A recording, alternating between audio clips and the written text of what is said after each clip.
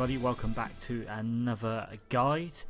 Thank you very much for your feedback and your input on the last one as well. Plenty of comments just mentioning a few things that I'm looking to improve in the future, so yeah, please carry on doing that. I really do appreciate the feedback, however positive or negative as well.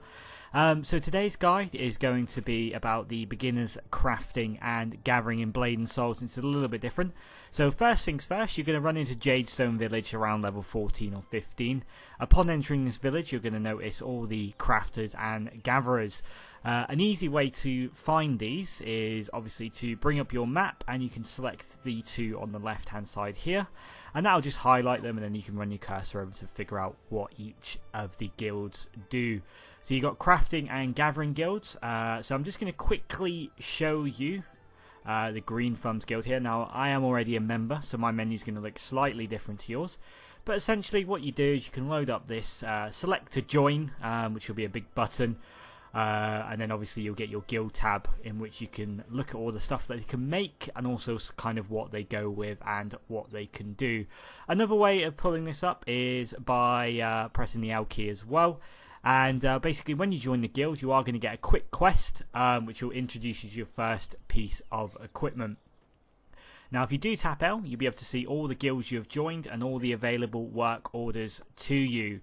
Now these guilds are quite interlinked, so if you do choose one, you're probably going to have to choose the corresponding guilds.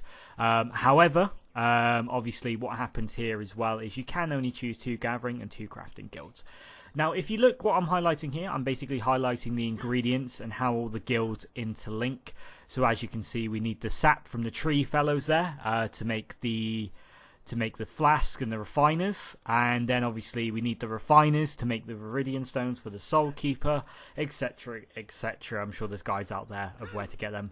Last but not least, I'm just going to briefly explain how the order system works. So basically what you have to do is you have to discover the material before they will let you order it. So they are little clues at the bottom of the material, so if you do click on them and look at the bottom, it will tell you roughly where to find them. And each time you do order, so obviously you see me place an order there, and each time you do order, you are going to get XP for that guild. And obviously the XP will let you order from different and further away locations. Last but not least, if you click on the little icon on the bottom right, it will show you your orders and also how long they're going to take. And this is an interactive game. You can order everything from this this platform here.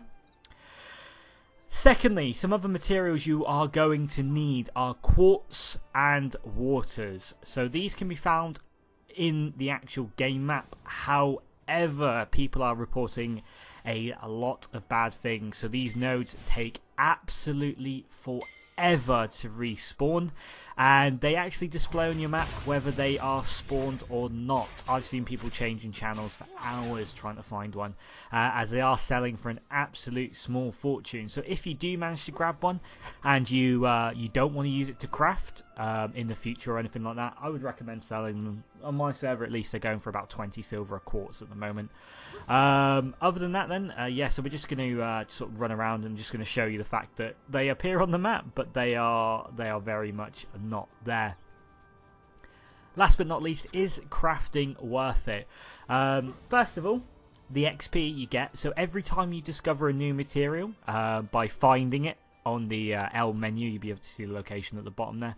Every time you find a new one, that is a large chunk of XP. The first one will give you 1,000, the next one down gives you 1,500 XP. So obviously doing that for the crafting professions is a nice little XP boost. Secondly, the money. So it's quite a big money investment, especially if you're getting the goods delivered, as they do cost a premium to get delivered. Lastly, the time investment. So obviously it does take a little bit of time to sort of gather these materials. The higher level the materials, the more time it takes them to gather. So again, it's a big time sink as well, but of course you don't have to spend too much time gathering unless you are after those quartz and the waters. So I'd just like to say a big thank you to everyone for tuning in again. Please like, share and subscribe.